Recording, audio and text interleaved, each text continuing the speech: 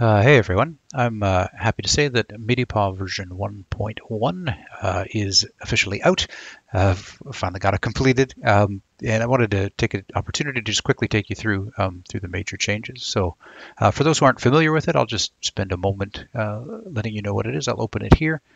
So MidiPaw is a Windows application that basically interfaces between one of these, a Leap motion controller, which is just a small device that tracks hand motion, and it takes it and it converts it into MIDI messages that you can use to control the expression in a virtual instrument, like this one.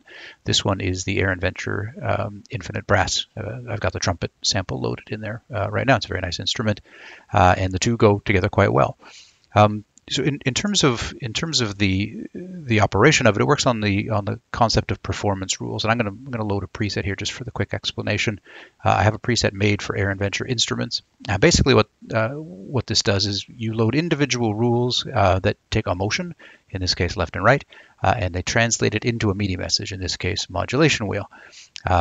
Similarly, there's a twist here onto CC number 21.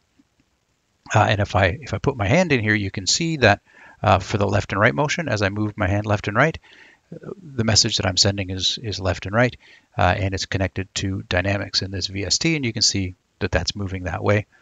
Similarly, down to the next rule, I've got twist set up to 21. 21 is the vibrato depth. So if you watch right here and I twist my hand left and right, you can see that the vibrato depth is changing. Vibrato rate is this parameter here, and it's with the in-out motion of my hand, and I have it configured just to move on a very small range, but you can see it moving with my back and forth. And finally, there's the growl parameter, which I have on an open and grab motion. So if you watch the growl parameter here and I make a fist and I let go of a fist, it puts on the growl portion of the articulation. Again, I've got it configured just a little bit, but you can see it moving there. And the idea is that you can control these four parameters at the same time by moving your hand around. So I'll quickly show what that is with a few notes and see how we do.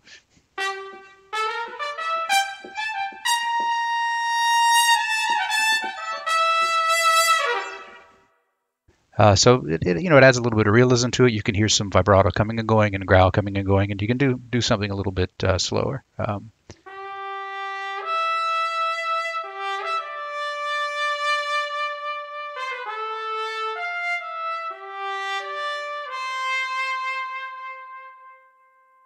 So it gives you a little bit of control over the realism. So that's what it does. And just by way of introduction to the 1.1 changes, there's a little bit of a GUI change that I wanted to point out first in the front end. So inside each of these rules, you can drop down and get the detailed configuration. And what I've done in this version is I've moved things into different pages. So this is the sort of response section where you can control how much motion is there and how MIDIPaw responds to it and what kind of messages it sends and in what way. And there's some new functionality here that I'll go through later about resting and resuming. It adds a little more predictability, I guess, to some of the controls. And kind of a cool concept I missed. There we go. Of only when or conditional rules. It's a way that you can put on restrictions for when this particular rule will be in operation. So it's basically designed to keep sort of a clean interface. You can use only these top level to get the very basic levels of control, but the additional levels of detail control are available in these sub pages underneath. And in the future, additional functionality can fit nicely in here. And the other overall change that you'll see is that there is a MIDI input port configuration now, and that is to support the MIDI automation that is part of the platform now. And I'll take you through that as well a little bit later. And I guess the final thing is that this configuration of the interfaces, the Leap motion itself, and the MIDI in and the MIDI out, it is no longer stored with presets. It used to be, and that didn't make a lot of sense. So I've separated that out so that these are basically configured in the application, and they just stay configured the way they are in the application. They don't move on a preset to preset basis. So that's it. That's the basic run through of how 1.1 is different from a front end perspective. And now I'll take you through some of the detailed sections and talk about the differences there. All right, cool. Thank you. Okay, so I'll take you through the resting and resuming functionality that's been added. To do that, I've muted these rules, so they're not going to come into play at all, and I'll just work with the dynamics, and I'll expand that. So you can see as I move my hand If I don't have any of these settings set to use any rest positions, and I take my hand away, it stays right where it was, and if I put my hand up, it jumps basically right back to where my hand was, so that it's kind of jumping around to wherever is appropriate. Which is okay, but it's not very musical in terms of its continuity. So one thing that you can do is you can set a rest position. Say, yes, I would like to use a rest position, and I want to rest in sort of this quiet spot. So if I go here and I take my hand away, it'll move slowly back to there, sorry, because I've set this duration, which is, this whole thing is about a second, so this is a little bit more than half a second. And if I take my hand away, it sort of slides back to that position. It's a good way to sort of cool down as you play. If your hand comes away, it quiets to that spot kind of slowly. And that's great for one part of it, and that's how you can rest. But there's a couple of ways you can resume too. Right now, the way I have it, it will jump right back to where you put your hand in, but you can also put a delay on the resume, so half a second or so there. And if I play with that, see when I put my hand back in motion, it climbs up there, so it's a little smoother. I rest, and I come back. So a little bit smoother, which is kind of nice. And there's one other kind of cool feature which I like. I call it the sticky pickup. It's like a non-motorized fader. If you've ever used one to do the mixing with, you have to go through the position where the thing is held in order to pick it up and start moving it. And it's a little bit easier to show graphically. So if I have pickup to resume on, and in fact I'm gonna take the smoothing down because it shows it a lot more clearly. So what I'm going to do is I'm going to go here, and I'll just show it without sound. If I rest here, you can see I rest, and the pink bar for the motion goes back. And if I put my hand back, it doesn't attract the pink bar anymore. So there's my hand moving with the white circle, and I won't be able to get control of the actual motion and the messages that are being sent until I go over and I pick up the pink. And now I'm back to controlling it. If I take my hand away, it slides back. Put my hand here, and I'm not doing anything until I go through the position where it was. And that's when I get control of it. So that's the sticky pickup function. And so the two of these settings, kind of the various resting settings and the resuming with the sticky pickup, gives you a lot of control over how it's going to react when your hands are away. And it also does the same thing when the rule is muted. So I'll just use global mute up here. But if I'm here, well, I'll use this mute. If I'm here and I turn off the rule so it's no longer responding, the rule will still go into mute position. Into the resting position before it mutes. So it goes down there, and when I unmute it, it's in pickup mode, and in this case it doesn't pick up until I grab it because it's sticky pickup. But if I went here and I took it out of the pickup mode, there we go, and into the response, so I'll go over here and I'll mute the rule. So there it is over there, and I'm just going to leave my hand here. If I unmute, it's going to slowly slide up to there. That wasn't slow at all because I turned the speed down to 0. So let me show that again. I'll turn that speed up. Go back here. I'll mute the rule. Down it goes. I'm going to unmute, and it's going to slide back to where my hand is. And you see it's even taking its time in sort of a damped motion, and now they're in lockstep because it was doing that over that entire resume period. So it's definitely worth playing with. That is the rest and the resume functionality.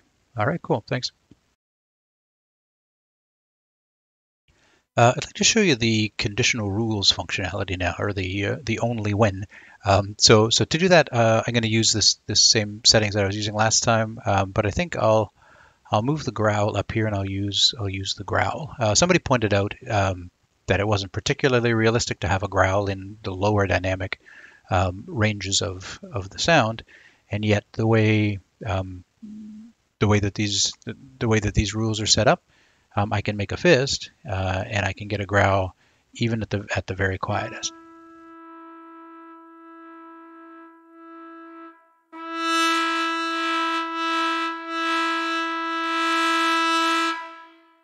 So the way that you can control something like that, or basically any other conditional step, I'll show you in a second, is with these only when rules. What it lets you do is put in a motion restriction before this rule is actually used. So it effectively mutes the rule until all the conditions are true. So I'm going to add a condition here, and I'll show you what I mean. So I can say that, so left and right, and it's now showing me that motion of left and right, and I can pick any of the motions in the application this way. So left and right, what I would like to do is I only want to use the growl rule, for example, when the motion is kind of in this top range here. That's when I want to use it. And if you notice, the border of this rule is turning red when I'm outside of the range. And then when I move into the range, this condition is met, and therefore this rule is active. When I'm outside the range, it gives you a red outline, just as a visual indicator, especially when it's minimized, to know that this rule is not in play right now. When I come up, it's in play. It's no longer red. Go down, it's red. It's no longer in play. And because I'm jumping in and out of play, I really want to use some resume smoothing, as well as some, when I go out of play, I want to go back to no growl, which is 0, but I want to go there kind of in a smoother fashion. In this case, I don't care about sticky pickup. So if I look at the kind of the main response curve, you can see that while it's red, I can make a fist. And even though it's reading the fist motion, it's not sending any fist message. Nothing's happening on the send message. But when I move up higher in the dynamic range by moving my hand right, now the rule's in play. There it's not in play. Here it's in play. Now when I make a fist, I'm sending the message, and you can see it going through. So here, you can hear it going, and when I'm down here, it doesn't go. And if I make a fist here and I move into the range, it uses the smoothing to kind of damp in and out. So that's a bit irritating, in and out of the growl sound. So if you think about that, you can be pretty creative about what you want to put into these only when rules. You could use it to subdivide the region by motion. You could use it. You can have multiple criteria, so you can have multiple things that must be true before a particular rule can be used. So you can use the same motion, for example, when the finger spread is open. If I had that there, where's the spread? There it is. This is a lot like echo, I think. When the finger spread is open, my rule is active now, so I could have this rule configuring something, and I could have another rule which is configured to be active when the finger spread is closed. So I could double up the motions just by a spread. I could double up the motions by a fist. You could have motions that are in one particular height range versus some other height range. So you can configure them that way to really kind of multiply the range of expression that you can control with this thing. If you are very detail and tweak minded, it's certainly possible with these. So this is kind of an exciting feature. I'm happy about this one, and it turned out very well. So cool. Thanks for watching that.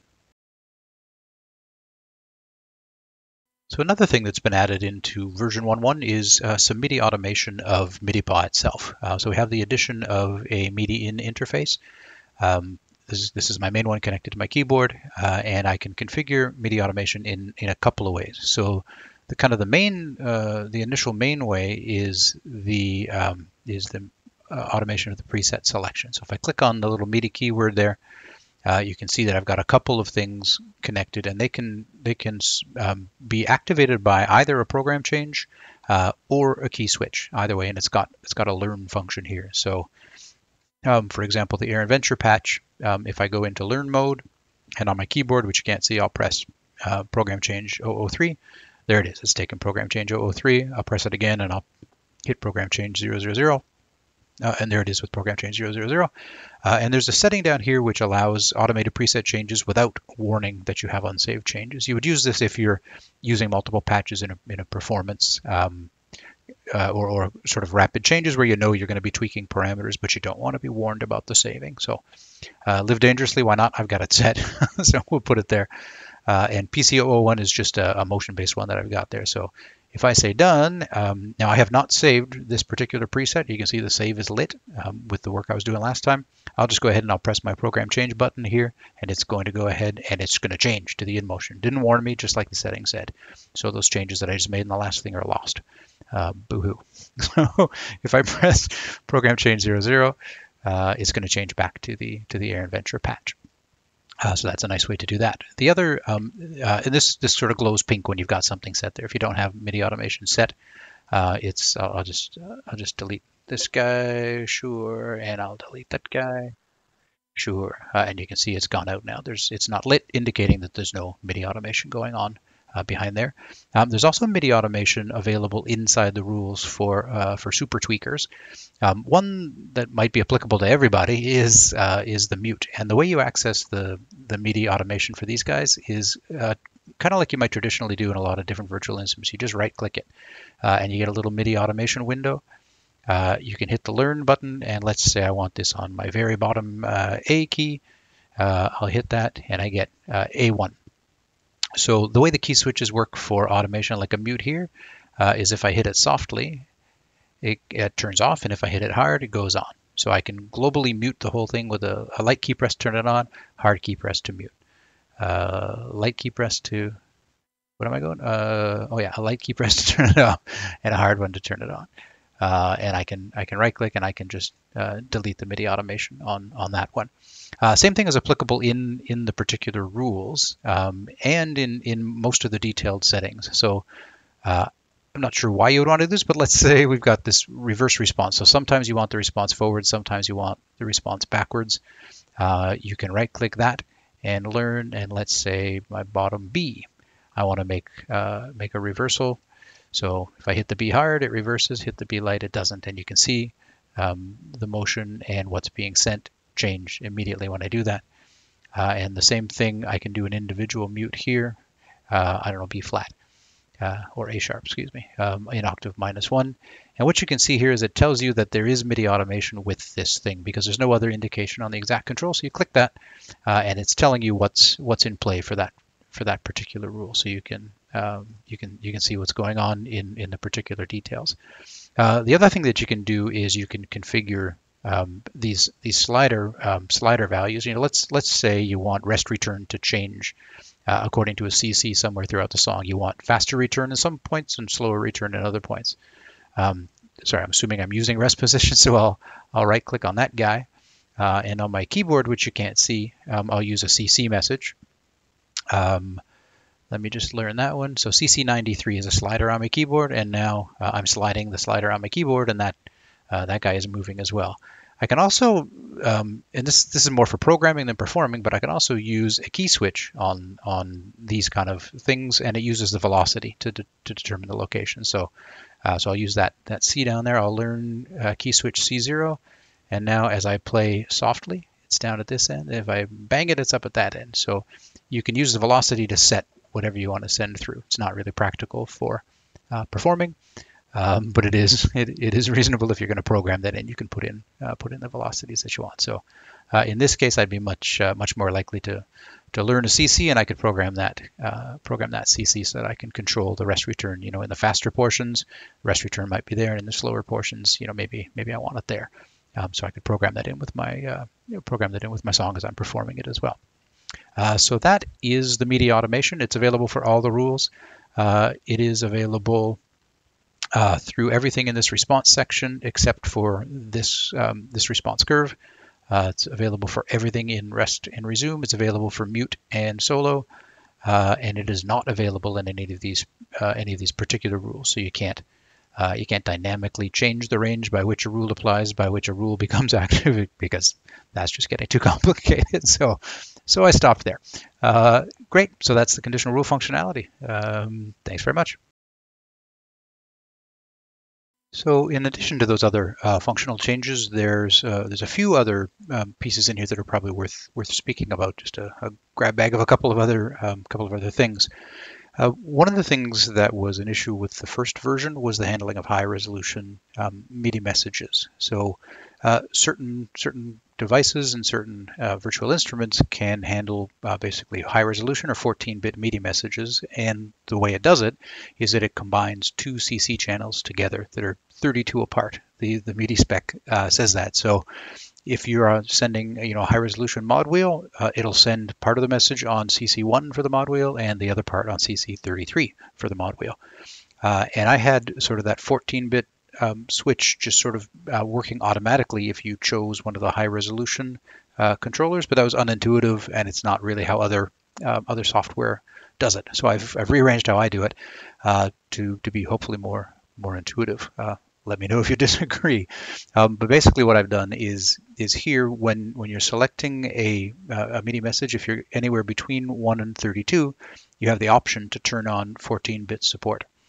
So here I can go ahead and I can click 14-bit, and what it's actually doing is, as it says there, it's pairing with CC, in this case 33, to send 14-bit high resolution numbers. And it's kind of interesting, you can see on Infinite Brass, this control is tuned to 33, so it's not anticipating high resolution support, but you can actually use it to illustrate the high resolution support. If I get my hand over, I'm moving the dynamics in a typical fashion, but you can see the attack accuracy is spinning like crazy because that's the high resolution portion of the message. So you can demonstrate that it's kind of working. I could turn off the 14-bit, and then I've just got the normal 7-bit or low resolution control of dynamics. So that's how that works. This 14-bit toggle is only available when you're picking between 1 and 32. If you pick something else, it's not available. So hopefully that's a little bit clearer. One of the other changes is a small one. It's the addition of a new motion. There it is. It is a kind of a yaw motion, turn left and right, to spin your turntable, open the jar of pickles, whatever that is, kind of motion. I didn't include it in the first version because I find it kind of uncomfortable, honestly, to do, but maybe you're more flexible than me, and you can work that into a musical performance somehow. So that's there to use now as well. And probably the last piece worth talking about is in the leap motion configuration. For the working space, we've added the option to have it asymmetrical by taking off the symmetrical tag there. Just people have different organizations of their workspaces, and maybe symmetrical around the axis of the leap motion isn't going to work for everybody. So I added the circles so you could sort of see where your hand was relative to this, and this asymmetric option. So if I put my hand out here, sort of in the top far away section, and I take away symmetrical, and I say I would like to learn by clicking that, then I can basically just sort of paint in the active region that I want to use for the position-based motions, and there we are. So it will use those bright painted spots for controlling the motions. So if I turn that back to let's say a left-right, and I look at the detail here, you can see that the left-right is actually operating just only over this little small area that I painted versus kind of the wider area that I more typically use. Obviously, that's an extreme example. So for me, I'm a fan of the defaults. They cover my working space okay. So if I say I'm done there and I go back, then you can see that the motion is now working over a much wider range. So you can tune that to your space, and then on a per rule basis, you can tune in further with the motion ranges there.